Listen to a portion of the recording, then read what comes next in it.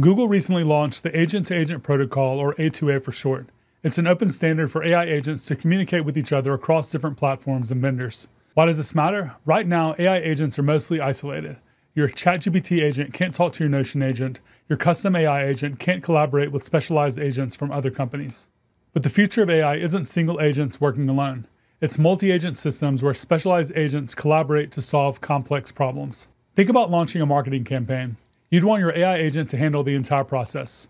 It needs one specialized agent to research your audience and competitors, another to generate ad copy and visuals, another to set up campaigns across platforms, and maybe another to track performance and optimize based on the results. Today, you need to manually coordinate all of those tools. But with A2A, these agents can discover each other, communicate securely, and work together automatically. Here's how A2A works. Agents advertise their capabilities using something called an agent card. It's a JSON document that describes what the agent can do. When a client agent needs help, it discovers remote agents that have the right capabilities. They then communicate through standardized task objects. The protocol handles everything from quick responses to long-running tasks that might take hours or days. It supports real-time updates, different content types, and even audio and video. Something that makes A2A special is that it's built on existing web standards. HTTP, server-sent events. This means it all integrates easily with current systems. It's also secure by default, with enterprise-grade authentication that matches OpenAI standards, and it complements Anthropic's Model Context Protocol. While MCP gives agents tools and context, A2A lets them talk to each other. The standard has a lot of backing. Over 50 partners, including companies like Atlassian, Box, Cohere, Salesforce, ServiceNow, and major consulting firms like Accenture, BCG, and McKinsey. There are official SDKs available for Python, .NET, Java, and TypeScript, which, as you'll see, make it very easy to get started building. A2A isn't just about making agents chat. It's about creating an interoperable ecosystem where the best agent for each job can be discovered and utilized, regardless of who built it or where it's hosted. Now that we know what A2A is, let's start writing some code. To get started, I'm here in my terminal where I have a basic TypeScript project set up with a client and a server folder. The only thing I really have set up right now are the TypeScript setup as well as the dependencies.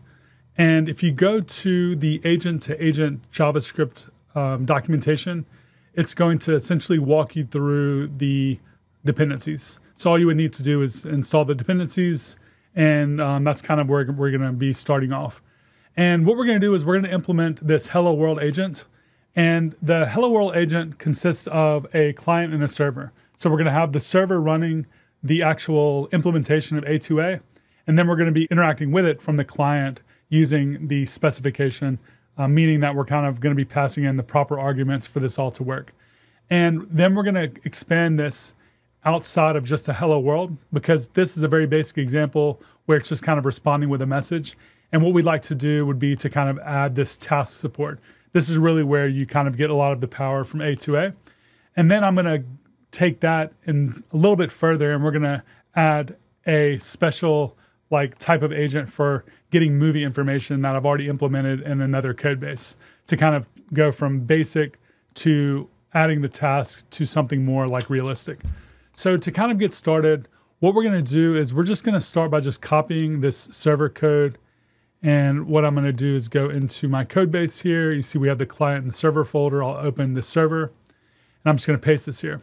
Now you're going to see maybe there's going to be some minor things we need to fix. For instance, this hello agent card is expecting this agent card type, which is missing a couple of things, which are capabilities, default input modes, and default output modes, which my autocomplete thankfully just went ahead and completed for me. So with that, we should be in pretty good shape. So we'll go ahead and walk through here. This is what we were talking about in the introduction, the agent card. This is what essentially explains what the agent does. So this is kind of what becomes discoverable. And I'm giving it, or the documentation is giving it a name of hello agent, the description, the version, and it's kind of giving the skills. So the skills is very basic. It's just hello world, and it doesn't really have any capabilities. So what's going to happen is we're going to have this argument come in of a request context. And what we want to do is just log this out. And this way we can kind of see the information that's coming in from the client, because right now we're not really doing anything with it. We're just in the current documentation that we're going through now just basically responds no matter what, but we want to go ahead and log this out so we can actually see what's coming in. So that's the server, and then you'll see that we have this event bus that publishes the message and then kind of calls this finished function. Next on the client, we're going to go ahead and open up client.ts, and we're going to go down here to client, and we'll copy and paste the client here. And what we want to do is just maybe just get rid of this here so we don't have this syntax error in our text editor. And then what I'll probably do is just go ahead and say fix this in chat, because I think we need to check that that exists before we go forward with logging it out. All right, so we fixed that. And let's see what's going on here. So we're basically passing in this send params object to the server, which is located at localhost 4000. And here we can say, we can look for our port where we're kind of setting it at localhost 4000. And right here, we are console.logging the request context, which should include this send params object. So let's go ahead and run this and see if it works. So here on the server, I'll go ahead and run npm run dev. And on the client, I'll run npm run dev. Oh, it looks like we need to actually do one thing. Instead of saying await, we're just going to run. All right. Looks like everything is working. We have the agent response, hello world. And here we have the server request context, where we have the message ID, role, parts. We have hi there. And if we run this again with a different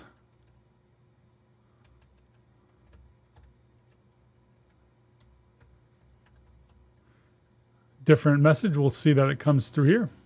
All right, so all that's working. So that's the very basic kind of like hello world. But really, again, where a lot of this becomes more powerful is when we start adding the task support. So let's take a look at that. And this is kind of where you have more real world, long running tasks. Because typically when you call some API, it isn't synchronous, it's typically async, right? You're hitting a database, you're calling an API, you're doing some type of inference. There's all types of stuff you're doing. And this is a way for us to kind of manage that flow. So what you can do is like do things like cancel the task. You can do things like get the status of the task. You can do things like get the final, like, publish the final status update after all the work has been done. So this is kind of a way to kind of manage all that stuff. So what we're going to do is we're going to go ahead and import this from A2A SDK on the server.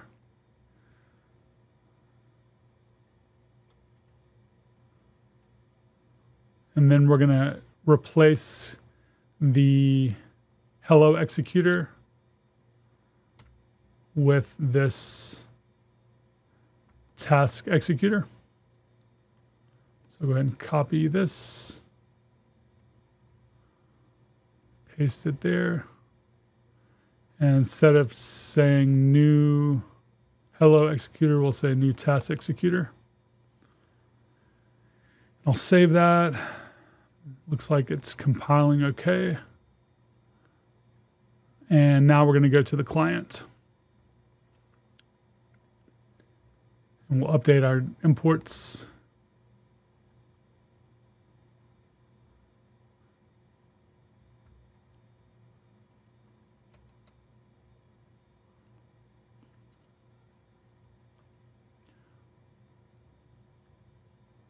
We'll update this client.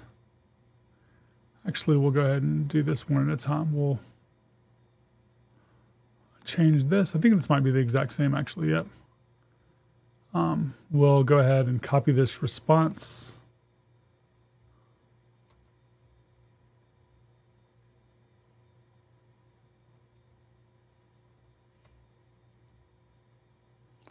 And it looks like instead of like defining the params, we're just passing them in directly there.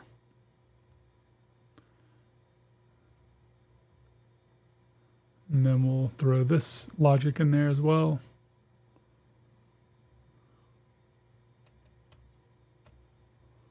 And it looks like we're still getting these little syntax errors, so I'll go ahead and try to fix those.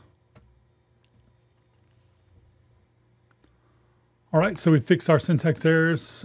So What we're going to now do is actually more of a task-based A2A setup,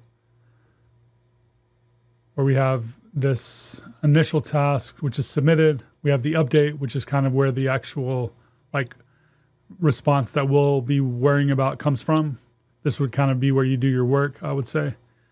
And then that's kind of about it.